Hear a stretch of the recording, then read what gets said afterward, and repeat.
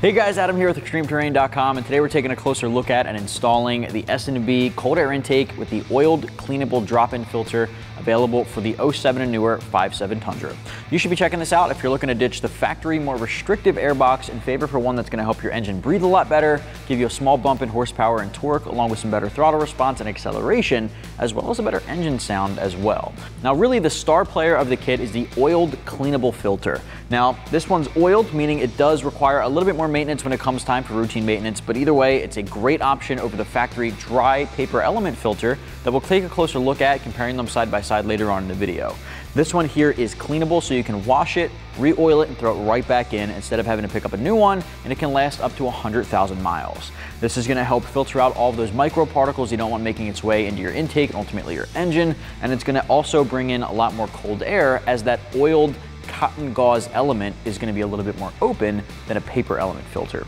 It's got a completely closed airbox with a plexiglass clear lid, so you can easily see the condition of the filter, so you know when it's time for maintenance, when it comes time to cleaning it off and oiling it.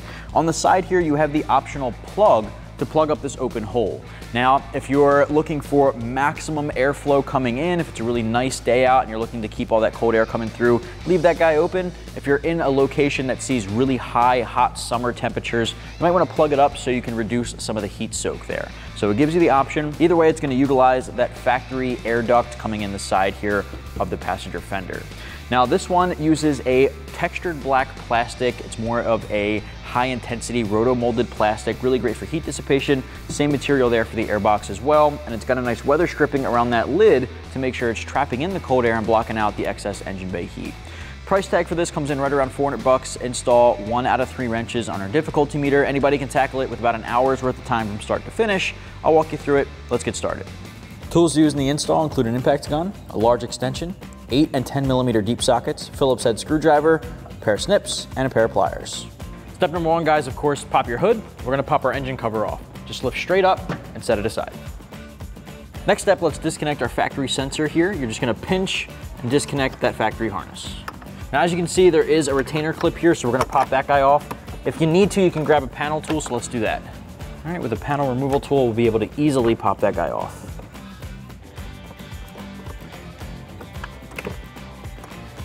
Next, let's disconnect our 2 hoses here. We have one with a hose clamp and one smaller one. Now what you want to do for these hoses is pinch this hose clamp, and we're going to shuffle it back and off of that fitting, and then pull the hose straight back.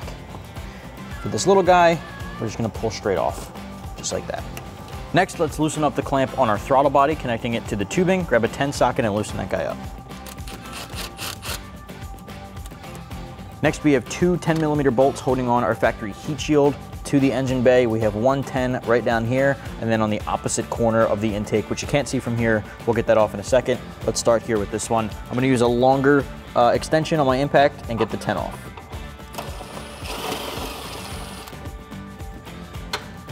All right, now you don't have to pull it all the way off, because obviously you can see it has this retainer washer. You just wanna make sure it's loose, and then repeat that for the other one on the other corner. Opposite corner, same thing.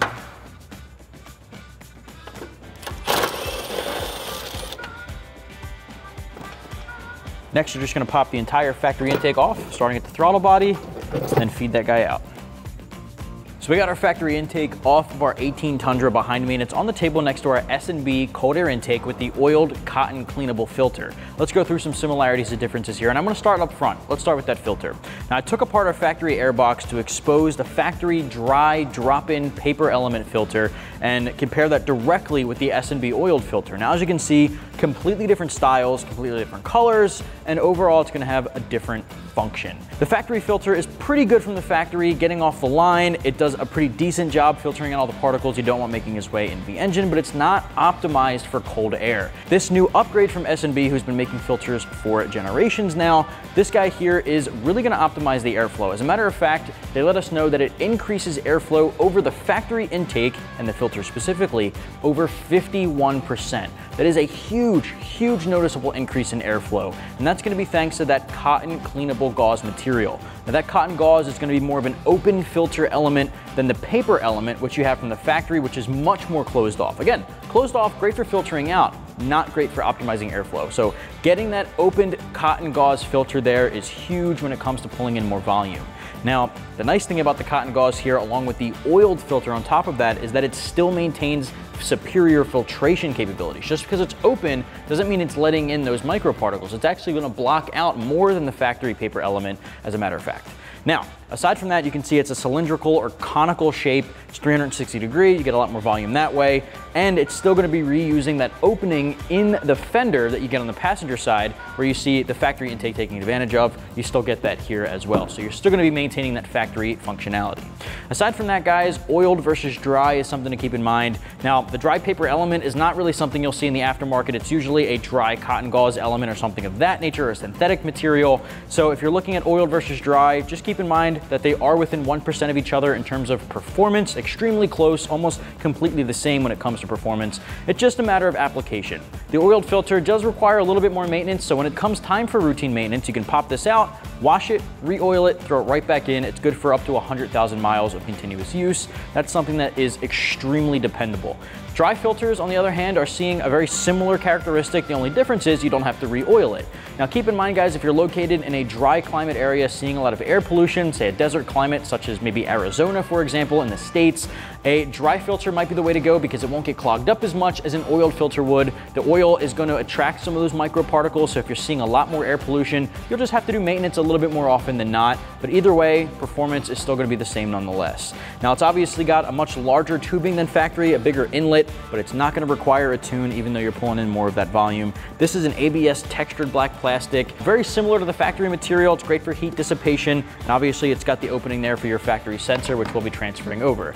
The air box here, significantly different than the factory one. It's a lot bigger to accommodate the much larger air filter. This one has a unique thing that I want to mention here. It's got two openings, one on each side, and it's got the top lid. Now the top lid allows you to see into the factory filter, and it's going to have a plexiglass cover over top of it, so it's really trapping in that cold air, but you can also just pop it off easily to gain access to the filter to clean it when it comes time for maintenance.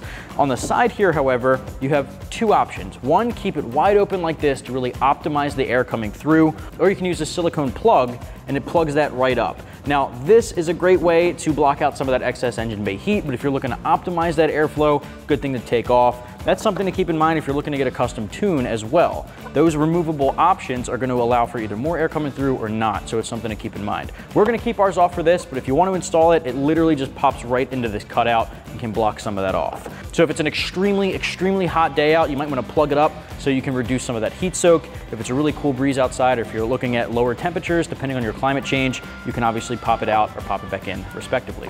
Now we're going to start assembling a couple of things on the table here today. We're going to start with the intake sensor. Let's start there, and then we'll continue with assembly. All right, next up, we want to transfer over our factory sensor. Grab a Phillips head screwdriver and get those two small screws off.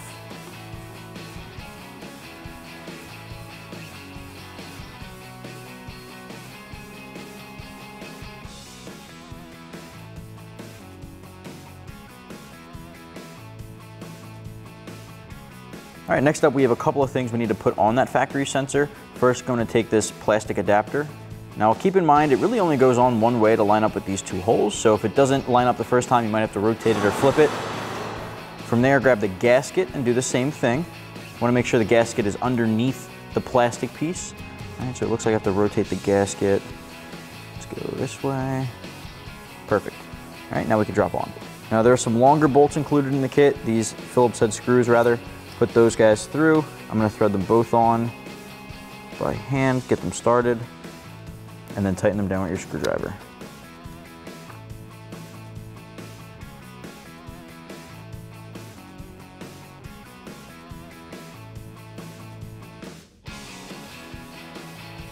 All right, we want to make sure they're nice and tight on both sides to really compress that gasket for a seal.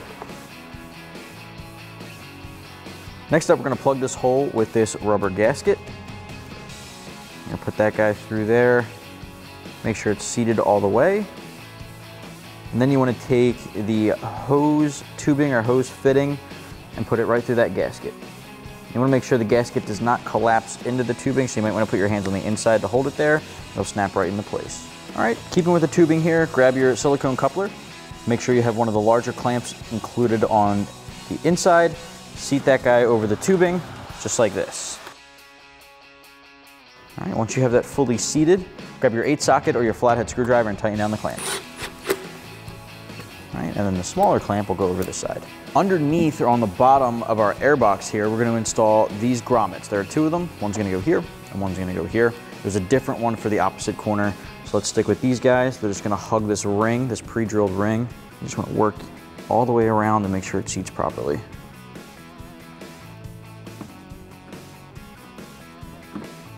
All right, same thing on the other one.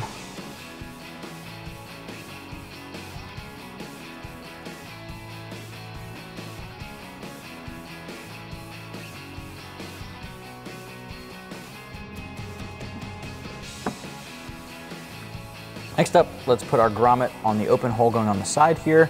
That one just pops right on. Obviously, it's a very specific shape, so you want to make sure you're orienting it perfectly, and it'll snap on.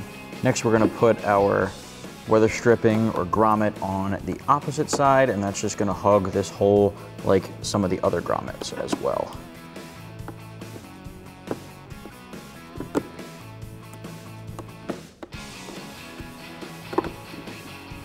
Next up, you want to take the hose included in the kit, and we're going to insert the white fitting right in there. Make sure the teeth grab. All right, so that's going to hold itself on. This is going to go to the factory tubing. The other side will go to our new tubing, and we'll connect this with a hose clamp later. First step, let's grab that rubber spacer. We're going to put it right over the bolt that's lowest toward the front grill. Now we can drop on our airbox. All right, when you drop the airbox on, just be careful not to knock off that spacer.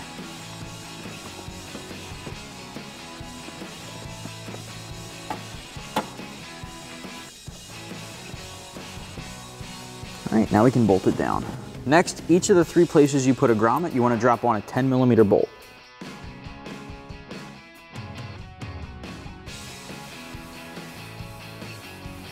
All right, grab your 10 socket and tighten them down. All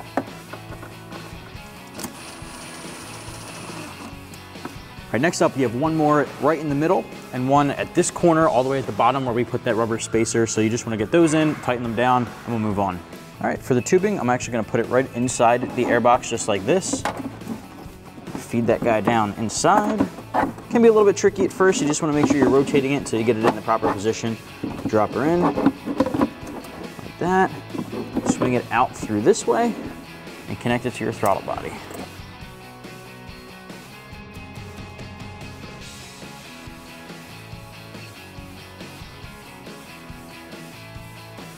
Once you have it seated on the throttle body, tighten down that clamp. Grab your 8 socket or flathead and tighten it down. All right, next up, let's drop our filter top down first. You want to swing it over to connect to the tubing we just installed. All right, once you have it there, bring your clamp into position and tighten it down with your 8 socket.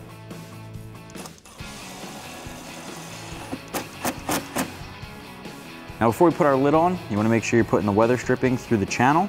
And that just inserts really simply and just work your way around.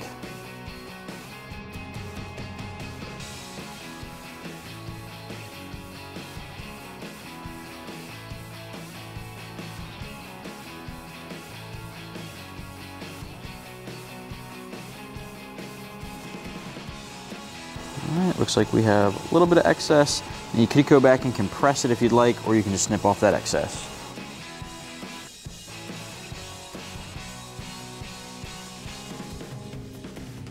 All right, next we can drop on that plexiglass lid, only goes on one way.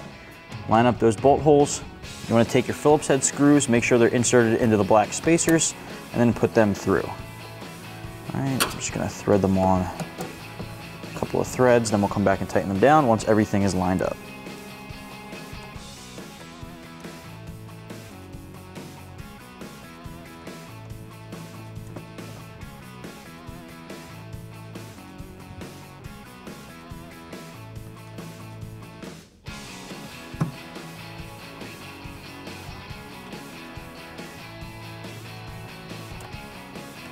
All right, now that we know everything's lined up, we can just go back and tighten them down with our Phillips head screwdriver.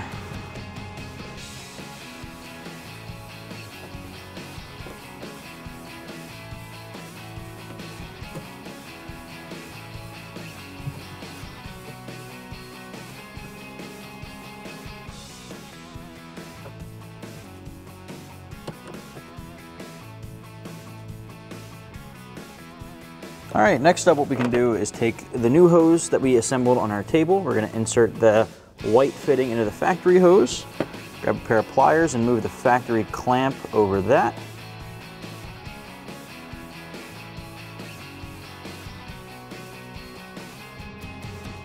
This other end is going to get the new hose clamp. I'm going to flip it around the other way and put that onto our fitting here. And I'll tighten that down in just a second. What we want to do is grab the small hose and put that over the smaller fitting. Make sure that's seated all the way down, just like that. That won't need a clamp. We can grab our factory sensor harness and plug that in, just like that. Now we can tighten on this clamp. Grab your 8 socket and tighten down that hose clamp. All right, last step here, let's put our engine cover back on. All right, from here, you're good to go. That's going to wrap up my review and install for the S&B Cold Air Intake with the cleanable oiled filter available for the 07 and newer 5.7 Tundra. Get yours right here at extremeterrain.com.